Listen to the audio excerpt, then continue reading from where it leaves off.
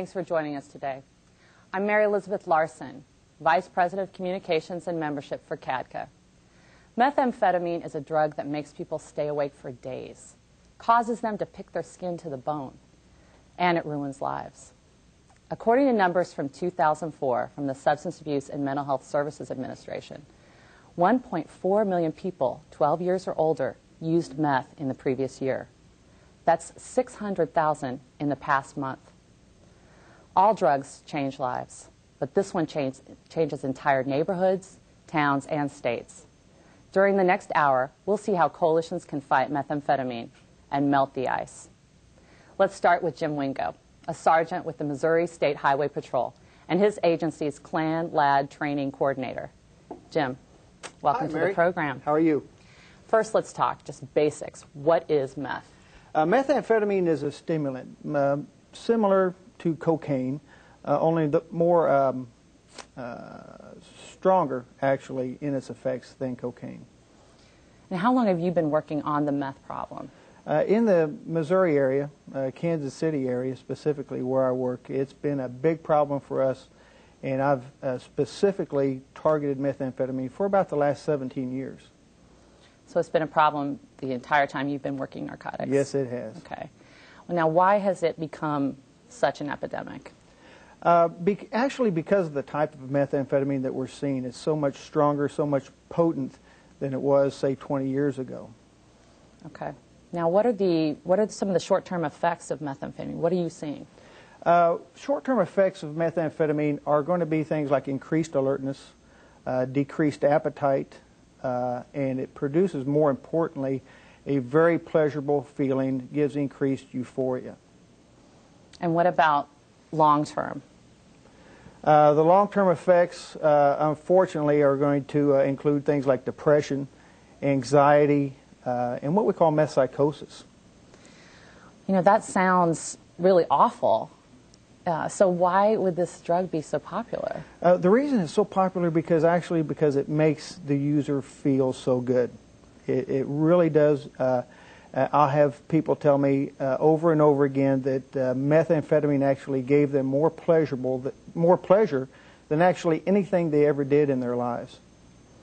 How long does it take to go from those short-term effects that might give them pleasure to those long-term effects that sound really scary? Well, it's going to be different for different people, but unfortunately, what slowly happens is a user uses methamphetamine, enjoys the effects, and it leads the user to believe that they're actually in control of their lives, and they can do things much better than they could not using methamphetamine. Their ability to be alert and get things accomplished is much better using methamphetamine. So they feel like they're in control of their lives. But slowly what happens is the drug gets control. And if once a user tries to stop using the drugs, all those pleasurable feelings that they were feeling before, there's actually a reverse and equally opposite negative effect of the methamphetamine. Now, if you pull someone over, what would be some of the physical effects, or what would you look for in someone to say, I think they might be on meth? Well, one of the more noticeable effects of methamphetamine is a condition on the skin. The doctors call it. It's called formication, but we refer to it as crank bugs. And what happens is the nerve endings in the skin get very, very sensitive, and they'll be scratching, picking, little sores in their faces, on their hands, and that's a good outward sign. But somebody's using methamphetamine is going to be very talkative and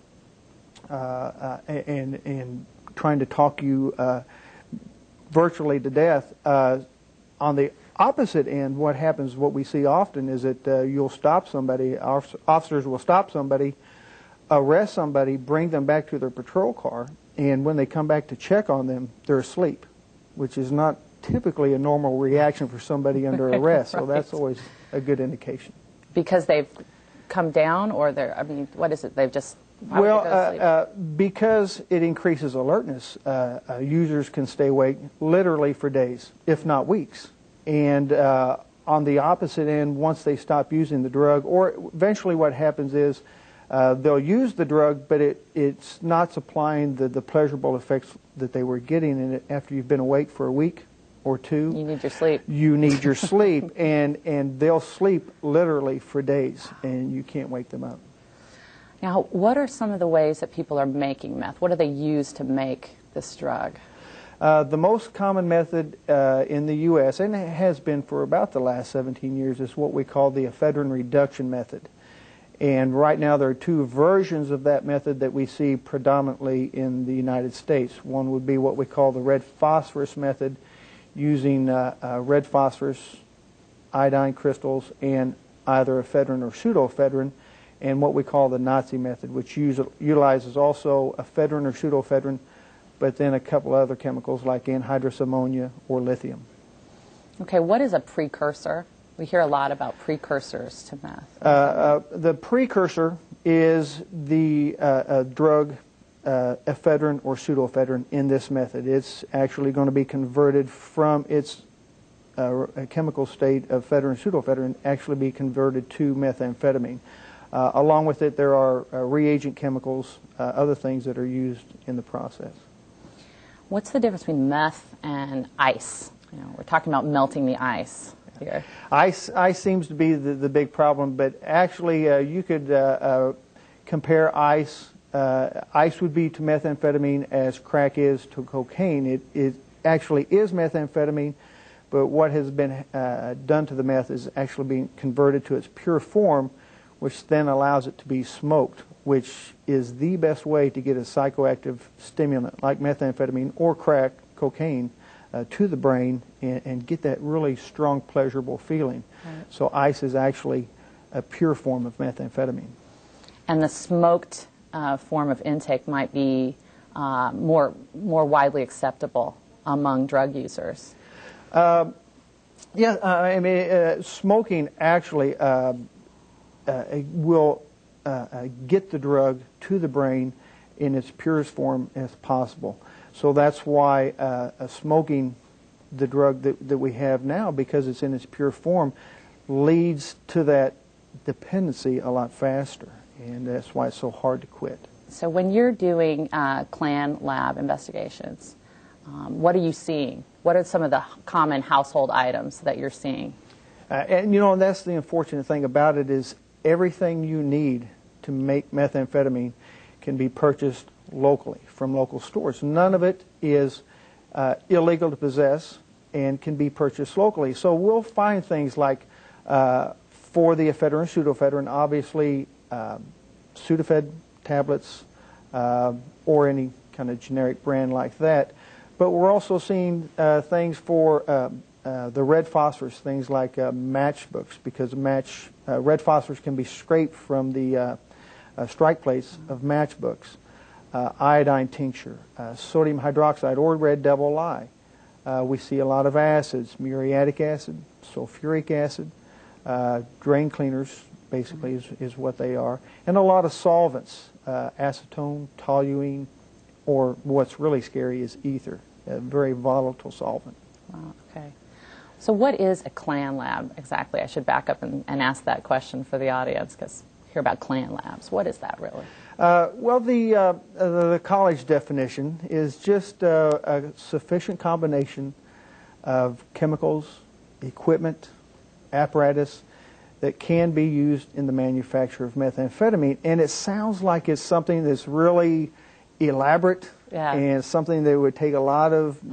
But basically, a meth lab could consist literally of a bucket and a spoon. It doesn't take a lot of equipment. So what we're talking about basically is a sufficient amount of chemicals that we just talked about, or spatulas, Pyrex cookware, coffee pots, things like that, and because you get a preconceived notion of what a lab is, and it's common, ordinary household items, basically. Now, where are you usually finding CLAN labs? We find meth labs absolutely everywhere. Everywhere, from houses, barns, vacant buildings. You know, I sometimes tell people, you take a map of the United States, put it on a wall, right, cover your eyes, throw a dart, that's where you'll Right. find a meth lab, everywhere. Well, that's why we're doing this show, because meth labs can be in your neighborhood. So thanks, Jim. Law enforcement and community coalitions are well aware of the meth problem, but many people don't have a clue about it. One program in Kansas is trying to change all that. And even though it started small, it expanded around the country. Correspondent Tiffany Sherman tells us all about Meth Watch.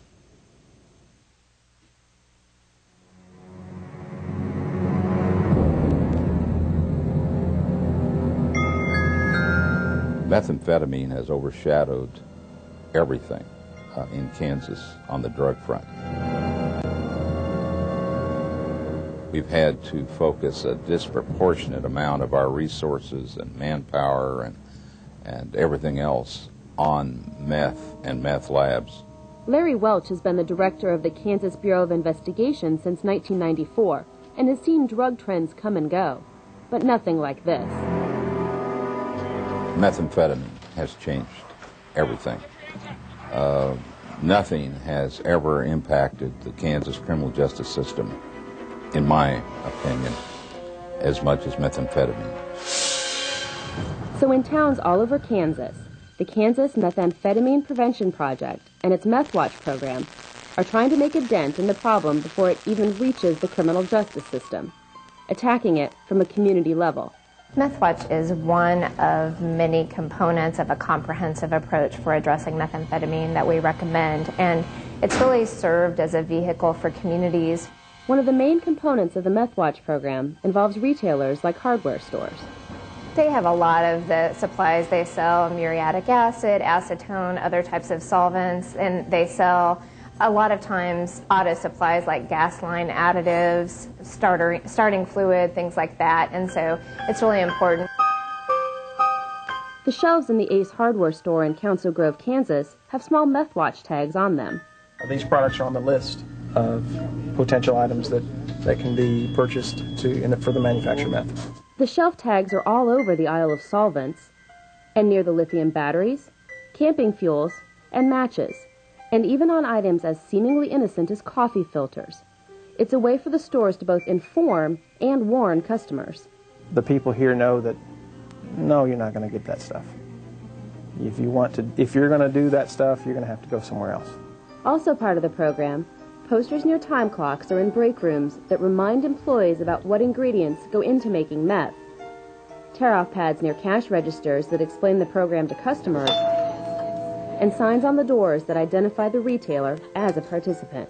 We've really had great response no matter the size of the retailer. We've had all of our large corporations, our large retailer corporations statewide come on board. We have every retailer in the state. And then we have small mom and pop type stores that are involved as well. So it's really been across the board. There really haven't been any stores that didn't want to be involved once they found out the purpose of the program. Pharmacies are also involved, even the little ones with big missions. The only pharmacy actually in the county here in Morris County. There's about 6,000 people, and we're the only pharmacy here. And you want to have a little bit of everything, but not too much of anything, because of the fact that you are the only place. Every shelf in the store is full, but one doesn't have any products on it, just small cards. Anything with Sudafed in it basically needs to be behind the counter. There's a couple products with just a little bit of Sudafed we can leave out, but almost all the Sudafed products we've moved back, which cuts your cough and cold section about in half. The room where the cough and cold products are kept has Meth Watch signage in it, and logos are also up near where customers sign for their products. These are small steps, but ones that business leaders say are worth it. The Meth Watch program, I think, really pushed this whole thing into the front light of businesses, because before it came out, everyone had the deniability to say we have nothing to do with it. We have no control over what this person goes and does on their own time. The Meth Watch program, I think, kind of said, hey, you have something you can do about this problem, and you have a little bit of ownership in trying to control and stop it. It's an expensive and deadly problem. There's also a videotape for each employee to watch, containing information about what to look for, what to do if they encounter someone suspicious, and safety information. Because of retail's high turnover rate, the video is a simple way to train new people easily. the retail component is a piece that is easily implemented. The resources are available free of charge. For a small amount of funding, people can get the products printed, things like that.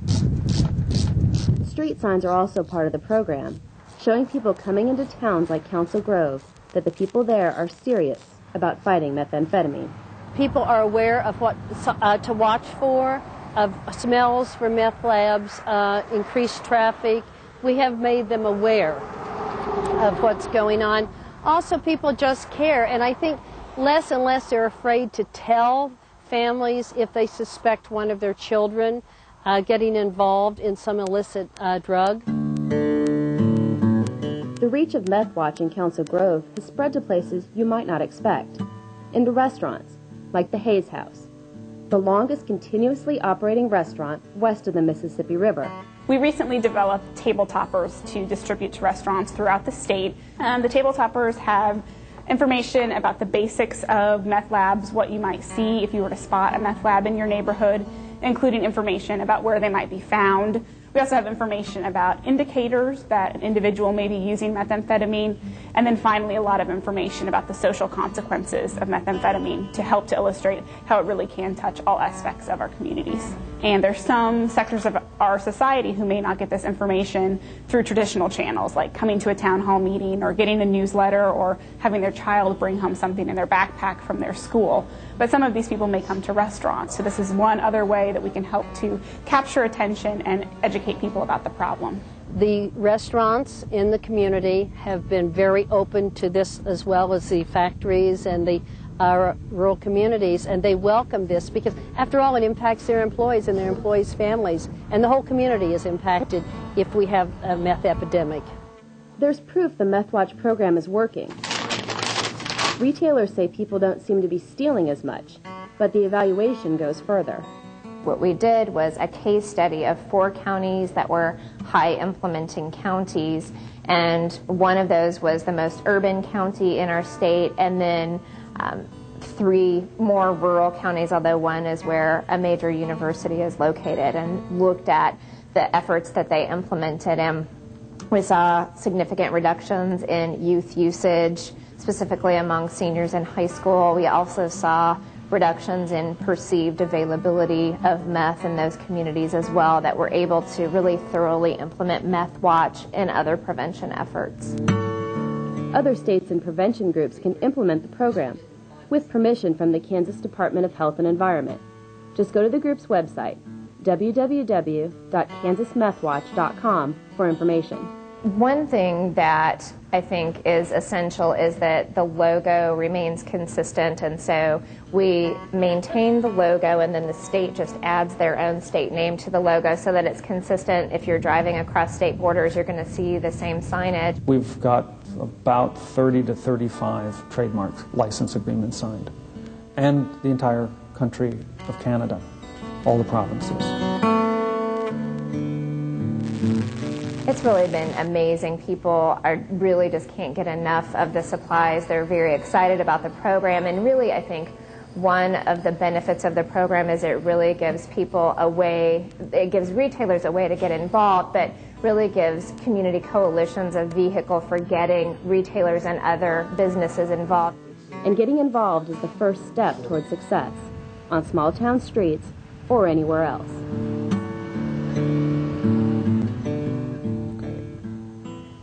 Well, Tom Pagel has joined us now. He's the chief of police in Casper, Wyoming, and he developed the Wyoming Methamphetamine Initiative during his dozen years as the director of his state's Division of Criminal Investigations. Tom and Jim, we just saw this great Meth Watch piece. What do you guys have to say about it? You can never have too much community awareness. Your communities have to be educated to the problems of meth before you're going to be able to move ahead and improve things. Yeah, what a great program. I look at the stores that are involved and the signage on the aisles, and what a great program to help educate people on what to look for. You're going to get it implemented in Missouri, right? I'm going to start tomorrow. Well, I have to say I'm proud because I'm a Kansan, so it's great that that program started in my home state.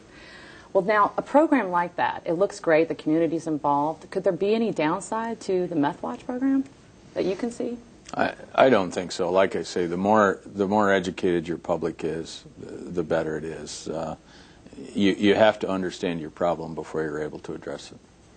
And you've modified that program. What's been going on in Casper? We have dealt a lot with our retailers, but we've also taken it a step further and gone to our hotel motel operators as well as our landlord associations, have done training with them as to what to look for. Many times they're the ones, they'll see something in an apartment or in a house they're renting and previously would just clean it up or move on and didn't even realize what they were seeing. So for both the safety factor as well as information for law enforcement, we've trained them too. That's great. Well, Tom, now that we have you on board, let's talk a little bit about what you're doing in Casper, because I know it's phenomenal. Let's start at the very beginning. When did you start dealing with methamphetamine as a law enforcement officer? Well, I think when I was director for our State Division of Criminal Investigation in 1992, I gave my first talk on meth and said, we aren't sure what this is, but it's coming like a freight train. And unfortunately, we were correct. And it is continued to impact the West. Now it's in the Midwest. It's moving east, and it's a huge problem. And as it moves as it hits the population centers east, we're in for a rough ride. Now, in Casper, what was the first thing that you all did? How long ago did you start dealing with meth in a systematic way? I had been there for about a year when we took down a meth lab diagonally across the street from one of our elementary schools. And due to various reasons, we chose to evacuate the school. There were some people that were critical of that move, and it was obvious to me that there needed to be an education factor. So we educated the public through the newspapers to why we had done that, and then called a meeting. We called 40 of our community leaders that we handpicked into a luncheon and gave them kind of Meth 101 as to what the situation was. That evolved into our Meth Watch Committee, which 3 years down the road we are still meeting on a monthly basis. On a monthly basis in a coalition approach. Yes. And why is it important that everyone be involved? Well, you cannot work independently on meth. Your law enforcement efforts are going to affect your treatment efforts, are going to affect your prevention efforts, your schools, your hospitals, your foster care. Everybody is impacted by this. Your workforce development. So you have to have all of those players at the table. And one of the things that we haven't talked about yet, guys, is the environmental hazards. And I know you probably see it. What are some of the environmental issues with meth, Jim? Well, as the saying goes, for every pound of methamphetamine made, you have 5 to 7 pounds of hazardous waste produced. And that hazardous waste has to go somewhere. If it's not being dumped directly outside into the ground, then it's being poured down the sinks, down the toilets of the residence or motel room that they're at. So they're not calling a hazardous waste collection facility to come pick that up. It's going somewhere, and it's going maybe in the bathtubs where they're actually bathing their children. So it's pretty dramatic stuff. Do you think that talking about the environment is opening up the dialogue for people who think, oh, meth isn't my problem?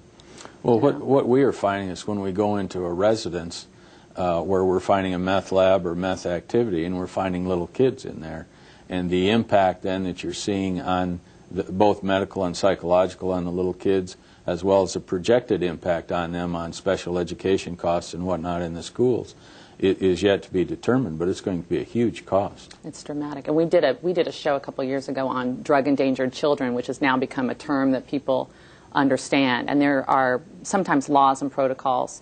Do you guys know of any in your states that are to deal with drug-endangered children? One of the things that we're doing there is we have a joint program with the police, our probation parole officers, and our Department of Family Service. If someone comes in with a hot UA with probation parole, all three agencies respond at the same time. That individual is revoked. The kids are taken into protective custody, and then the police will deal with the legal matters of it. But too many times in the past, the agencies have worked independently, and the kids have slipped through the cracks and have not been addressed.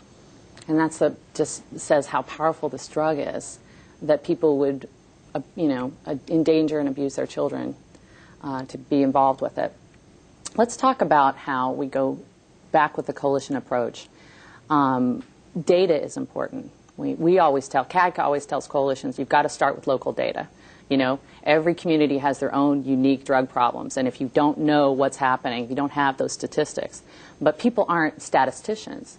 So how have you addressed that issue in Casper? Well, you're exactly right, and one of the biggest challenges is pulling the data together from all the various disciplines. Your school districts, your hospitals, your treatment providers, law enforcement, the courts, the drug courts. Everybody uses a different software program. It's not all compatible. One of the things we're looking at is pulling our community college into the mix, too. So they're doing some help with data collection. Yes. Good deal. Okay, guys. We'll get back to you in a moment. Meth hits especially hard in rural areas, as we've discussed. You know, it used to be farmers just worried about rain once they got their crops in the ground. But now, because of the meth problem, farmers need to worry about someone stealing a dangerous chemical from their farms, anhydrous ammonia. As correspondent Tiffany Sherman tells us, one Meth Watch program is trying to put a stop to the thefts, and the program is something any group could adopt. Inside these tanks is something you can't see, but you can certainly smell. Anhydrous ammonia is a gas that puts nitrogen into farmland, adding nutrients for better crops. That's your main building block. There's three of them to raise a good crop is nitrogen, phosphorus, and potash, then some trace minerals. But if you don't have nitrogen there, you just won't raise much. Kansas farmer Steve Hennessy takes good care of his anhydrous tank, keeping it close to his home and the road so he can keep an eye on it. He takes it out to the fields only when he needs it, and knows from personal experience that people steal the gas to make meth. We've had a little trouble with somebody happened to be the tanks were empty, so they really didn't steal anything. They just messed with them and left their paraphernalia that they collected in because they didn't have any. I guess they didn't want it anymore. About everybody you've talked to's had, somebody's been there once or twice anyway that tried to steal some. They'd find the hose messed with or gone or something like that. Hennessy and thousands of other farmers in Kansas participate in the Meth Watch program, putting decals, tamper tags, and locks on their tanks. There's just the tremendous demand for our decals. They don't want hookers in their neighborhood. They want to let people know who are planning on tampering with their tank that they're aware of meth cooking. They're aware of the effects of meth, and they're supporting the program, and they know what actions to take should they find somebody messing with their tanks. The locks take things a step further, making it almost impossible for someone to open the valves to steal anhydrous ammonia. So we're putting on approximately right at 140 locks in the county, because that's how many anhydrous tanks we have in the county. When you screw it down with the top here, that means that no anhydrous can escape from the hoses from the tank. You lift it up, and every one is keyed separate. What you do is you insert it here. When you've got it tight, it comes out. You keep it in a very safe spot. When you're ready to go to the field and put on anhydrous, you unscrew it, release the gas, full bore, but it's automatically locked in. The same locks also help at the ammonia refilling sites. STE Ag Services on the outskirts of Topeka sells fertilizers to area farmers. The company has dozens of anhydrous ammonia tanks on the property and has seen its share of theft. 2 years ago, we were probably having, in the springtime, 3 or 4 a week. Meth Watch paid for locks for most of the tanks. The rest are in the works. Thanks to the locks and the stickers, the number of thefts has gone down. Probably this spring I've had,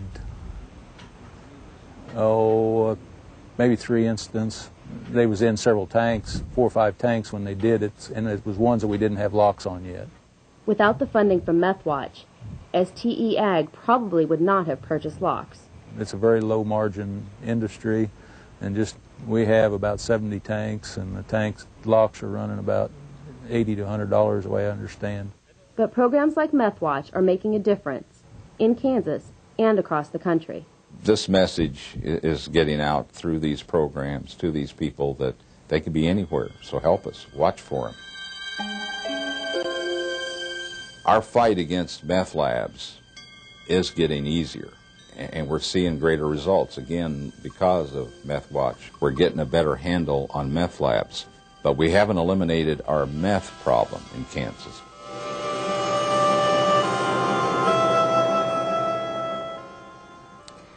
Since the Kansas Methamphetamine Prevention Project and Meth Watch began, they have distributed about 30,000 tank stickers and about 20,000 tamper tags. States and organizations can adopt this program. All you need to do is get a signed agreement from the Kansas Department of Health and Environment. You can find all the information at www.kansasmethwatch.com. So what do you guys think? I like those locks. We've actually, 10 years ago, we saw a similar type of locking mechanism. Actually would cover all of the valves, and it was heavy, and it was cumbersome. Yeah. And while, I mean, it would prevent somebody from getting into the unit. Farmers didn't like to use it because they had to continually open this big cover to get into that. And this is a much more simple locking mechanism, so I really like it. Are you dealing with anhydrous ammonia in your community? Any of the rural states, particularly in the West, those tanks have had virtually no value to anybody before, have been left on ranches and farms for years, and now they're a desirable item in meth. One of the interesting things about this piece, the farmer told us that they put their tanks out right by the highway, by the road with that big Meth Watch sticker. And you'd think, oh, those tanks are kind of unsightly. You know, you'd want to hide those back behind the trees. But that's another part of the awareness, is getting that out there. And they can also catch the bad guys if it's out in the open, right? That's one of my bread and butters, is we'll take a group of guys on a regular basis and we'll go to co-ops like that where anhydrous ammonia is being stolen, and we'll sit and we'll wait and we'll watch for the anhydrous ammonia thieves to come and steal some anhydrous ammonia. Well, this is a dangerous action, though, on the farm, right? I mean, this can be dangerous to the farmer if his tank has been tampered with. What's the toxic situation? Well, we've had several incidences in Missouri where anhydrous ammonia thieves have come in to steal anhydrous ammonia and have left the valves open and have virtually evacuated half of a town just because of this ammonia leak. Wow. You're also at risk when they put it like in a propane gas tank, and we'll use those, and then if they turn that tank in and you end up getting it at one of the sites, that can be a problem for you too. Wow, tough issue, but looks like they're making some headway with the Meth Watch program. Well, we're going to take a short break. Okay, do you smoke? No. Do you drink alcohol regularly? No. He won't tell her that he's been inhaling crystal meth. Deep breath. Because he doesn't know. The house he moved into was once a crystal meth lab and is still toxic. I'll be right back. So, who has the drug problem now? Find out how meth affects you at drugfree.org/meth. This is my blog entry. I love when my dad and I cooked breakfast together. He always called me his honey. But then he started using the kitchen to make meth. One night the police came in with white suits and gas masks. I was taken to the hospital and decontaminated.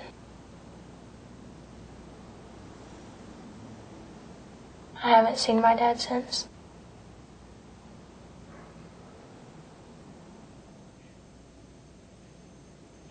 Well, the images we've seen of meth are shocking, and so are the stories behind them. Vicki Sickles has one of those stories. She's a former meth addict and a treatment success story. Her treatment worked, but it was a long road to get there. Vicki Sickles is a counselor with the Methamphetamine Clinical Trials Group at Iowa Health Des Moines. Vicki, when did you first start using drugs? I first started experimenting with drugs and alcohol when I was in high school.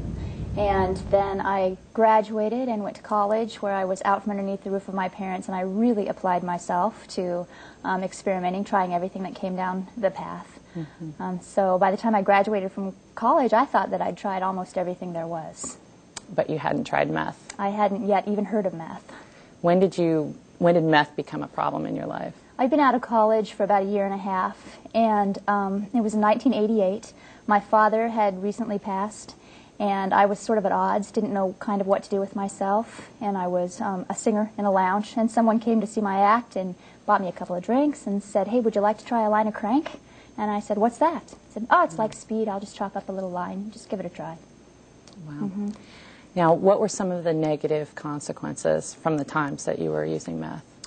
The negative consequences, it didn't occur for a while. I mean, when I first started using it, it gave me energy, I was creative, I was productive, I could forget about my grief, I could forget about the fact that I didn't know what I was doing with my life, and I thought it was great. But right away, I started to feel crazy and obsessive, and I wasn't going anywhere, didn't have any real direction in my life, and that was just at the beginning. At first, after I first used it for a few months, I knew that I wasn't going anywhere with it, and I moved away from the town that I was doing it in. It was later in my addiction when the really serious things started to occur. So what were some of the serious aspects? Were you ever arrested? I was arrested. I was arrested not on drug charges, but on an assault charge. And I'm a very peaceful person. I don't fight, but I knocked a woman down in front of a deputy sheriff because she was mean and I was crazy, and so I was arrested and put in jail overnight on an assault charge. But I was evicted more than once. I was fired from every job I had for like the 5 years that I was really, really intensely doing methamphetamine. I nearly lost custody of my child. Fortunately, my family stepped in and helped me out there. I was committed. I was robbed. I was beaten. The list goes on and on. I was homeless for a time. So through all that, how did you seek treatment? It was never that I decided to go to treatment. I never just woke up one morning and said, oh, I've had enough of this, I'm going to go to treatment. I mean, it would be in my mind, I'm not having any fun with this anymore, it's wrecking my life, but I didn't have, it really affects your brain and the way you think about things. So the first time I went to treatment, it was because my family noticed that I was not taking good care of my son, who was 3 at the time. And they said, you need to do something for yourself or we're going to take him from you. So that, at that time, was enough to get me into treatment. But that only lasted for about 6 months. And that was because the treatment that I went to was about 28 days long, the inpatient treatment. And then they suggested that I go to a halfway house. And I said, oh, no, I don't need that. I have a house. I have a small child. And I didn't do it. So that recovery period lasted for about 6 months. And then at the end of that 6 months, I was very depressed, which I now know that your dopamine is affected. Jim Mingo talked about the dopamine and how people feel just great. They feel more pleasure than they've ever felt. It's because meth floods your brain with dopamine. But what happens then is your brain stops producing dopamine on its own. So it can take a year, up to 2 years, for your brain to start producing the dopamine that naturally makes you feel good about things. So 6 months into my recovery, I didn't have that information. Right. And I was very depressed, and I relapsed. And then I stayed in relapse for about 5 years before I finally got into recovery for a final time. And what was the type of treatment that finally worked for you? It was long-term residential treatment that finally, the 28 days was not enough. I had to go to the halfway house and spend the 90 days just learning how to live again. And now you help other people live again. So you're applying what you've learned in your life lessons now to help other people. It's really rewarding to be able to give meaning to that life experience.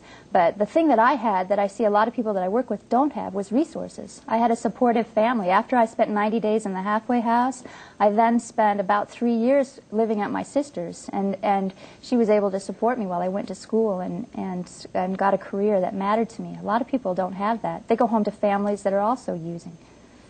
Wow, what an environment to go home to. Right. Now, your work in treatment, what are you seeing as far as the people that come in?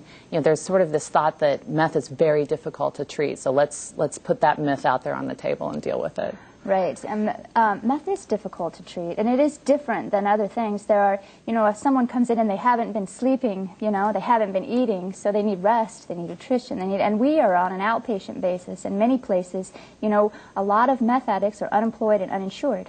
So, there's only certain kinds of treatment that they can afford. But if you can get somebody into treatment, which is, kind of tricky sometimes to get people even to come to treatment, and then you can keep them there long enough, treatment does work. And you're working on some research right now. Why don't you tell us about that? Right. I am fortunate enough to be working with the Methamphetamine Clinical Trials Group. This is a NIDA-funded program. We have 5 test sites throughout the country, and they're looking for some kind of medication that will help get people through that period of withdrawal and craving while their dopamine is, their brain's starting to produce dopamine again. We've tested, the drug that we've had the most success with so far is bupropion, which is Wellbutrin or Zyban, and it's shown some real positive results for people who are low-end meth users. That really helps people get off and stay off methamphetamine, so they're going to continue those trials. So the NIDA, and we should say NIDA is the National Institute on Drug Abuse, which some of our viewers might not know, but the NIDA research is looking at, there's different kinds of treatment, right? There's therapy, behavioral therapy. Tell us about that. Right. The behavioral therapy that we use through this research program is the Matrix model of cognitive behavioral therapy. It's great for methamphetamine addicts because it's very hands-on tools for getting off and staying off meth. One of the things that they talk about is scheduling, so that you can provide structure. Because, you know, when I came into treatment, I hadn't worked for 5 years. I mean, you know, I'd held a job for a couple of months, then I'd be fired. So you lose control of time and how to organize your time. So that's one of the tools. Identifying triggers, what triggers you to use and think about using, and then eliminating those triggers, or using thought-stopping techniques to avoid cravings. There's real hands-on tools for meth addicts. Well, Vicki, clearly you're in the right work, and I appreciate you coming and telling us a little bit about that, and we'll talk more with you during the roundtable. So thank you. Thank you. It's time for another break. When we come back, we'll see how one prevention partnership is using shock value to keep kids from trying meth, even once. The toxic fumes from this meth lab are seeping into Jamie's sinus cavity. Ammonia vapors invade her throat. Toxic gases fill her lungs. Jamie's body is deteriorating. And she doesn't even know it. Jamie, dinner. So, who has the drug problem now? Find out how meth affects you at drugfree.org/meth.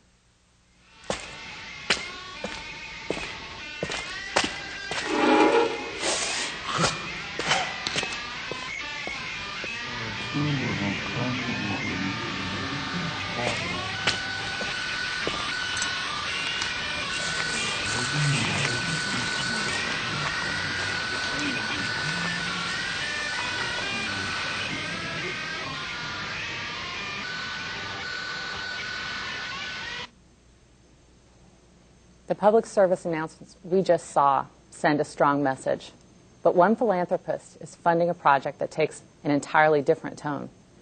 The PSAs from the Montana Meth Project are shocking, and the project's funder, Tom Seibel, believes they are working. Don't do it.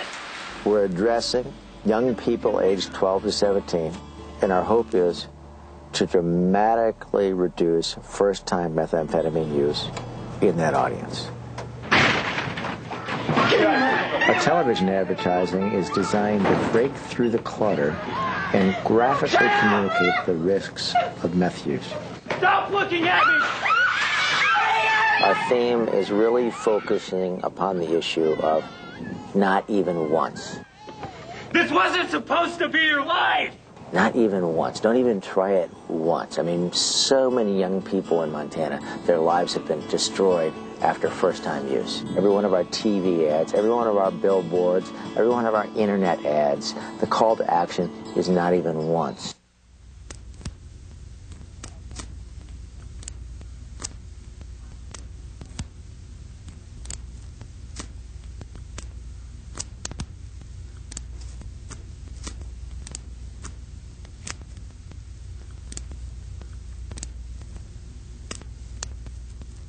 It's amazing what you can accomplish when you're on meth. The first manifestation of this messaging saw the light of day September 1st, 2005, when we became the largest advertiser in the state of Montana. So between September 1st and the end of 2005, we released roughly 18,000 minutes of TV advertising, 18,000 minutes of radio advertising. We're in movie theaters, we're in billboards, we're in the newspapers. This is saturation level advertising. The community's response to the Meth Project has been simply overwhelming. We have high school students and high school classes from Butte, Montana, sending letters to the editors saying, don't take down these ads. Continue this program. This is critically important. I'm only going to try meth once. I'm not going to be like that guy. 2 weeks after release, AdCritic.com ranked these ads among the top 20 advertisements in America. Just once. All right, I'm not gonna be like that guy. I'm not gonna be like that guy. The Meth Project is having significant impact outside of the state of Montana, not only in the Senate and the Congress of the United States, but in the state of Hawaii, the state of Utah, the state of Arizona, the state of Tennessee, all of which have expressed an interest in adopting our technologies within their states. This is very, very exciting. I'm gonna try meth just once. I'm gonna smoke this just once. When the Meth Project was announced, we believed this was the largest cause-related effort of this kind in any state ever conducted. For today, I am satisfied. I'm going to try meth just once. I'm absolutely satisfied that this is a program that is going to have significant impact in the state of Montana, and I believe today that this will have significant impact on many, many other areas in the United States that are suffering from a methamphetamine crisis.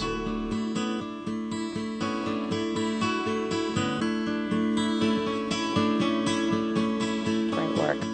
Well, to find out more about the Montana Meth Project, go to their website at www.montanameth.org. Oh, guys, that was so powerful. I was having trouble sitting in my seat watching those ads. What do you guys think? Well, they're obviously very graphic. I think it's a bold move on Montana's part. It's going to be interesting to watch the evaluations after 6 months, a year, 2 years, and see what the long-term impact is. What do you think, Jim? I think they're great, and not only that, they're realistic in terms of what happens to people when they're using methamphetamine. I think the message, don't even try meth just once, is really powerful as well. Absolutely. It was love at first dose for me, you know. That's the way it was. And I don't think that you know, they're very graphic, but they're not outside of the realm of what happens at all. And I knew nothing the first time I did it, you know. I didn't know what it was. Knowledge is power, and that's not hysterical. Right. Well, hopefully this will, you know, raise awareness, which is what we all want to do on programs like this one today. And then when we do raise awareness, we need to help people get help. So let's talk just a moment about treatment. I know you are working on, in Casper, bringing a new treatment facility to your community. Tell us about that. One of the things that it's been brought up here today, and we see it time and time again, is 28-day or short-term treatment projects simply do not work. One of the components that's missing in Wyoming is the capacity for long-term residential treatment.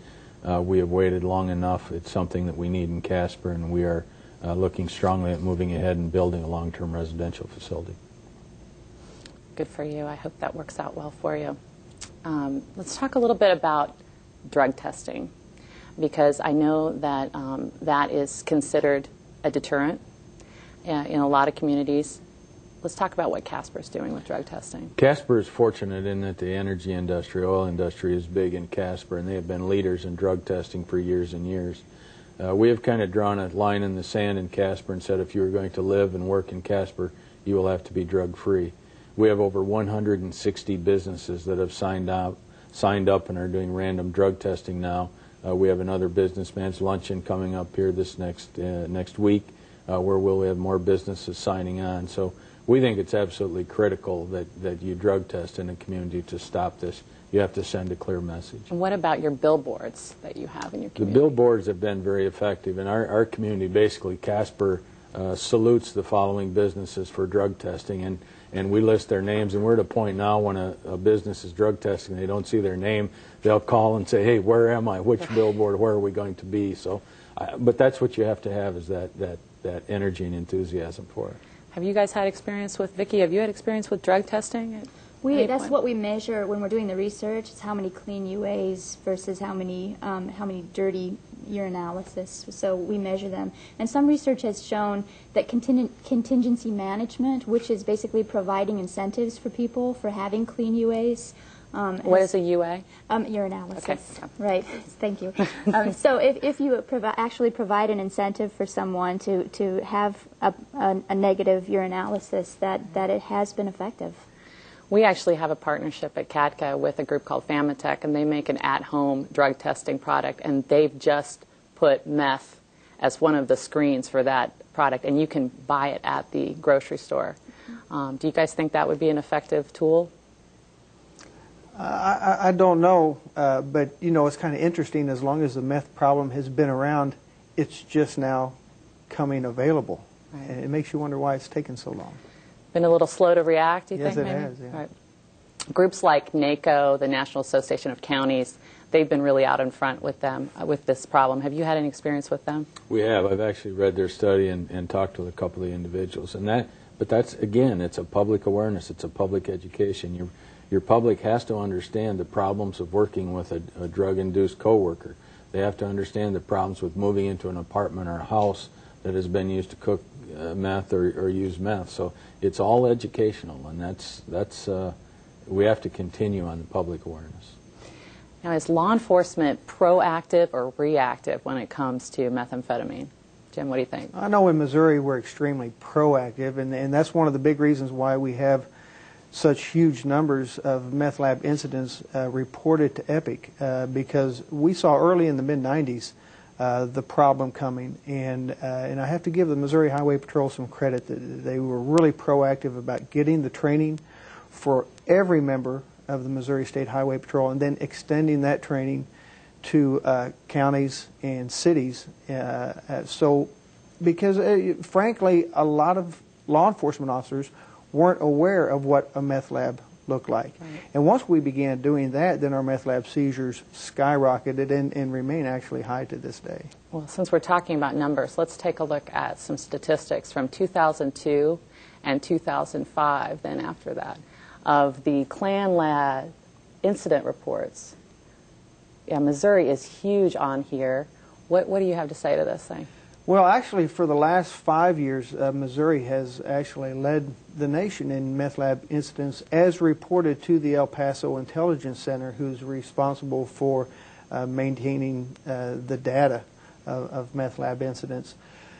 If you just take the states that border Missouri, that touch Missouri, we account for over 50% of the meth lab incidents reported nationwide. Mm-hmm. But as Tom mentioned earlier, this situation is moving east rapidly, and I've been doing training on the East Coast for several years, and it's gone from 10 years ago telling the East Coast there's a meth problem, it's coming, and then telling me that it's not here, to now it's overwhelming. If you look at North Carolina, just in 2002, if you looked at the stat, they reported 48 meth lab incidents. In 2005, it was over 300. Wow. Yeah, when we talk to coalition leaders on the East Coast, in many communities, they're just gearing up for this. They are trying to put some pieces of information out there, talk to parents. What sort of advice, since you're really doing a coalition approach, Tom, what advice would you have to coalition leaders? The first thing they're going to have to do is determine the data for their area specific. What is the scope of the problem, and what resources do they have available? And secondly, they will have to understand that while law enforcement is certainly a necessary and important part of the picture, they are not going to be able to arrest their way out of the problem. They are going to have long-term residential treatment programs in place, which are expensive, and they probably don't have the capacity for them now, but their treatment needs are not going to work until they have long-term residential. I think it's so encouraging that law enforcement has that attitude too, because for myself it required legal intervention to get me into treatment for the final time that works. So when law enforcement understands that their intervention will help somebody get the treatment that they need, then they're providing a real service to the community. Now, what about rural treatment? Is there special concerns there? Absolutely. In Southwest Iowa, where I'm from, when treatment was an outpatient basis, 1 day a week, one-on-one with a counselor for 1 hour, and that's simply not enough when you have a serious meth addiction. In order to get people to treatment, I don't know what we're going to do. I mean, building a long-term residential facility is one thing, but somehow we have to get the treatment to the people. You are going to pay for it. you're going to pay for the problem. Do you want to pay for it on the front end or the back end? Do you want a possibility for success, or do you just want to keep building more and more prisons? I mean, it's... And one of the biggest problems is I encounter these people day in, day out, even those that want treatment, find that the treatment centers are full, and they have a 6-month wait or an 8-month wait just to get in, and during that period, guess what? They're relapsing. Right. And then by the time the space opens, they've already back into it, and they've forgotten all about treatment. Mm-hmm. The other thing that ties in with that is, as effective as Jim is in taking down the labs, and as many labs as are taken down around the country, if we were able to stop labs completely tomorrow, we would still have a meth problem due to the influx of Mexican meth that comes into the country. The availability of it is almost endless. Right. So what are lawmakers doing, guys? Well, on a state level, I know at least 17 states nationwide have implemented Sudafed legislation requiring the sales of pseudoephedrine to take place at a pharmacy rather than at a convenience store, and those sales are monitored and they're logged, and they're limited. As well, within the Patriot Act that recently passed, there's what's called the Combat Meth Act that on a federal level limits the amount of pseudoephedrine that can be purchased at a pharmacy. So what we've done is decreased significantly the amount of methamphetamine that the local producer can make. Right. So we've got to work on our own demand for the drugs. We've got to work on drugs coming in across our borders. We're working very hard. I know law enforcement's working very hard on reducing the labs here in the United States and helping people that need treatment. What would be the best way that we could prevent people from ever trying meth? Well, I think knowledge is power. Certainly what Montana's doing with their ads is a way, you know, it might be scare factor, but it's a scary thing. And to keep one person from trying it once, I think is huge. What would you say? Well, again, you have to go back to community awareness. You have to people have to understand the scope of this problem. This is not the problem we've had with alcohol and 28-day programs. This is a big picture, long-term problem.